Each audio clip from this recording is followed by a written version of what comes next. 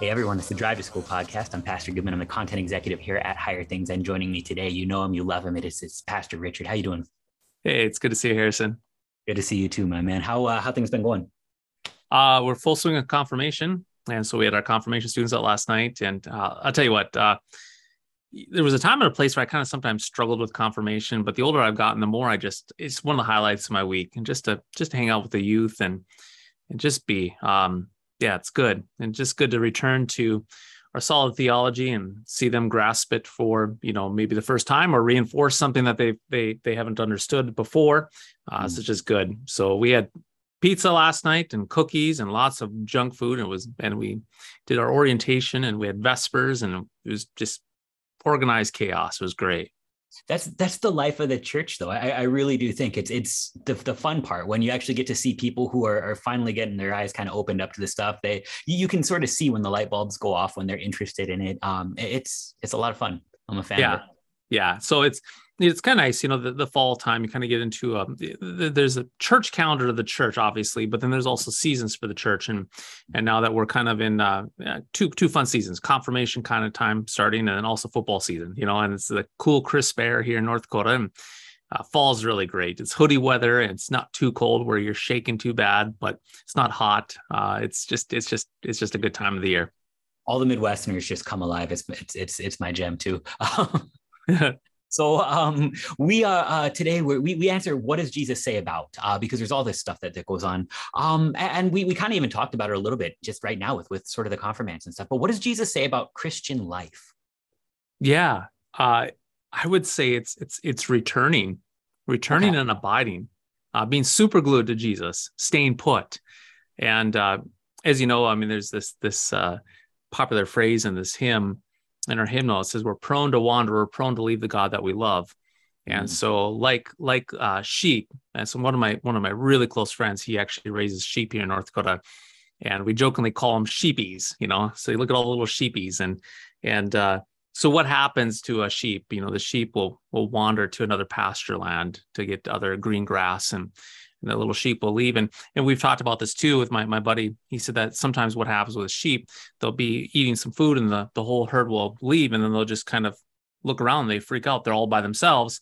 Now, a good sheep is going to go nuts wanting to what? Get back to the fold.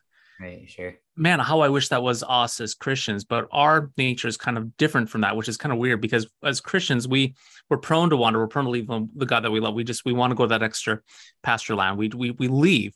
And so much of Christianity in America, we view it where we have Christ and we're with Christ, but then somehow they tell us that we have to move beyond Christ to a higher and better and bigger things. But really, when it comes down to it, when we look at the Gospels and we hear about Jesus, he's saying what? I'm the shepherd, and you are to be what? To follow me, to listen to me, to stay put. He also has this other parable, right, where it talks about I'm the vine, you are the branches. In other words, what does a branch need to do? Get disconnected from the vine and go be its own independent, autonomous thing, or to stay put, connected to the vine. We're always to stay connected, but that's the problem with us. Our simple nature, we like to wander, we like to leave. And so the problem is not that we have to go bigger and better to grander things as Christians, but we just have to stay put, not move, stay with Jesus. It makes sense because I mean, our confirmands know this too. Like the answer to 95% of our questions is Jesus. So like, why wouldn't Christian life also surround Jesus? If sort of the point and practice of your faith is to not need Jesus anymore, you're probably doing it wrong. Yeah, yeah. Well, I mean, it's when it comes to Jesus, yeah. It's just thinking of Hebrews, right? He talks in the book of Hebrews, the author, and get to chapter 5 and chapter 6.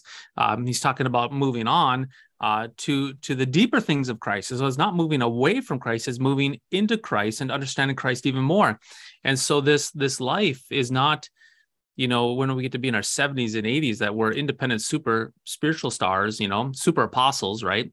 That we got it all figured out. The older we get, the more we realize we need Jesus. And so it's no different from, talking to a 6-year-old, Jesus loves me, this I know. And when you're 75, Jesus loves me, this I know, and staying put. But yeah, again, that whole press in our culture right now, so many American churches, and even us Lutherans can be guilty of it, where we take the person who is connected to Jesus And that's somehow not good enough. And so then we have to what? We have all these adjectives and adverbs. We got to go deeper. We got to go higher. We got to go more. We got to have, so it's this idea where I'm here, but that's not good enough. We got to launch up higher or move somewhere else. And as a result, it moves us away from Christ. And man, when we move away from Christ, we're like that little sheep without a flock, without a shepherd. And then we realize we're alone. And but God be praised that he seeks us out and he drags us back to the fold in repentance and faith, and to be centered right where we need to be centered, right in our baptisms.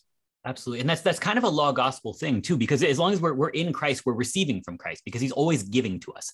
And so what we do then is when we sort of take Christ out of that and we sort of end up by ourselves, we sort of have all of the trappings of Christianity, but none of the gospel of it, because we've taken away the source of the gospel, which is Jesus. That means we'll talk about, not sinning so much anymore, which is good. We should try to not sin so much anymore. But if it's not sin so much so that we don't need Jesus anymore, well, that's works righteousness. And that's the death that's the death that he found us in. Or if it's witnessing about Christ, like go out and get 10 more sheep.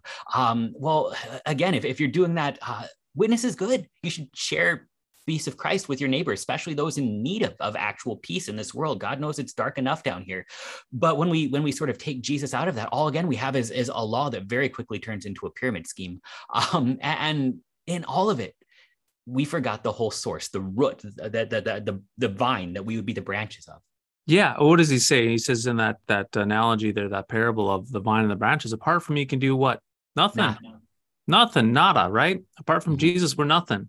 And but boy, how do we like to think that? Give an example like that phrase you always see on coffee mugs and T-shirts. I can do all things through him who strengthens me. And unfortunately, we put the emphasis on the wrong syllable, right? The wrong syllable. It's like I can do all things through Christ who strengthens me. No, I think we should be reading the other way. I can do all things through him who strengthens me. And so it's the strength of Christ that allows us to endure in good times and in bad, because the strength of Christ is for us. Not that I can do all things through him who strengthens me quietly. No, the emphasis is always on Christ, always returning to Jesus. He is the source and the fountainhead of everything for us, the forgiveness of sins, life, and salvation. Right. And that also means then it's Christ's will that actually has the strength too. If it's Christ who strengthens us, then it's Christ who strengthens us towards the things that he would call good. It's not sort of, if you have enough Jesus, you can do anything. It's a really simple test, like turn into a dinosaur right now. And then you sort of have to say, all right, so maybe God has different plans. And he actually makes those very clear. They're not simply that you would move onward and upward and away from him, that you would turn into a dinosaur, that you would chase after your idols, that you would do any of your wants, but that you would simply be near him, that you would actually abide in Christ. That takes all of the strength in the world. Think about it. Think about how many things try and pull you away from Jesus. Sin, death, the power of the devil, the world, all of these things are trying to rip you away from Jesus, that we can simply even abide in him, that we can return to him. That is Christ who is strengthening us towards his will, which is that we would receive forgiveness, life, and salvation. Yeah, I mean, this idea of Christianity and this Christianity that's taught to us is so contrary to our world. Our world is always about going to get something. So the marketing schemes of this world, they raise up discontentment, right? And so I just got a text this morning about the new iPhone 14. And then it's also like, man, is my iPhone not good enough? And I'm like, well, maybe it's not good enough. Now I have to go get something new. And so this world is always about stirring discontentment, that you're not in a position where you have everything. So you have to go get something more. And then once you get that something more, then guess what? Everything's going to be great and happy. You're going to be secure. And then once you get that something more, then what do? They stir it up. You have to get something more again. So you're always chasing that carrot on the end of the stick. Christianity, though, is you have all good things in Christ. You have every spiritual blessing in the heavenly realm in Christ Jesus. You have it, period. You have good doctrine in the scriptures, in his holy writ for you. And so it's not that you got to go get more Jesus, or that you have to go get more good doctrine, or you have to go on some sort of venture to seek to obtain something that you don't have. We already have it right now. We have Christ and his forgiveness of sins. We have the word and sacrament. We have his holy writ and his holy word, his good doctrine. And so the calling for us is to abide, stay put, guard the sound doctrine that's been given to us and trusted to us. Don't wander off. Don't be one to be prone to wander and leave the God that we love. And when we are prone to wander, when we do leave, it's in repentance, right? Repentance and faith, to be returned back to the center of where we are, tucked into our baptisms, connected to Jesus, abiding with him. Perfect. That's the Christian life right there. Yeah, Pastor, absolutely. Thanks, Harrison. Good to see you. You too. Have a good one, man.